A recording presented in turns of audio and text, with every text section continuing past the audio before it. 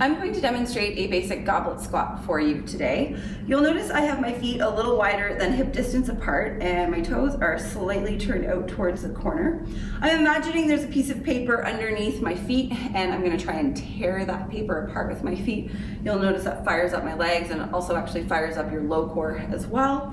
I've also got a dumbbell here. From here I'm going to pick it up, tuck my palms underneath the edges of the dumbbell and hold the dumbbell at chest height, making sure I've got that paper pulling apart sensation going on underneath my feet, keeping my chest upright. I'm going to send my hips back and dip down into a squat, and then come on back up to the start position and just repeat for the desired reps or time.